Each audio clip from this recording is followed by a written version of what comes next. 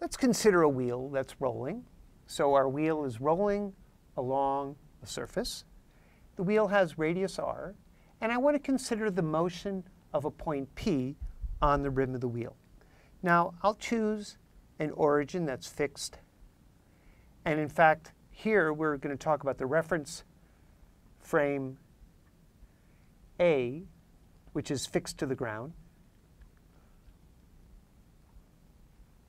And I would like to consider, my problem is to find both the position of the point on the rim, the velocity of the point on the rim, and the acceleration of the point on the rim as a function of time.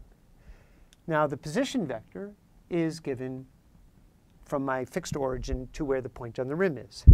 Now, this can be quite complicated, but what we're going to do is consider a second reference frame that is located at the center of mass of the wheel.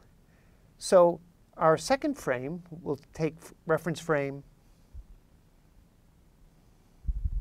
and we'll call this frame CM, is moving with the center of mass of the wheel.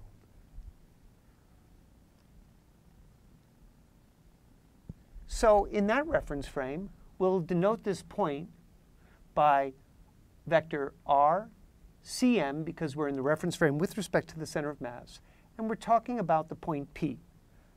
Now, these vectors are connected, and we'll call this vector capital R, by our vector triangle, capital R equals, well, little rp, that's the position vector in the fixed frame of the ground, is given by capital R plus rcmp.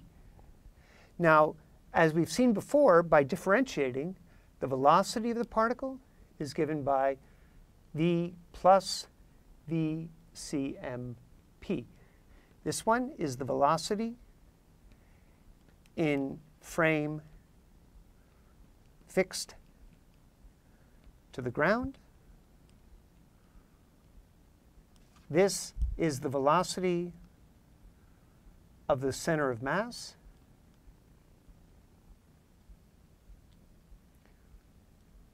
With respect to ground frame. And finally, vcmp is the velocity in the center of mass frame.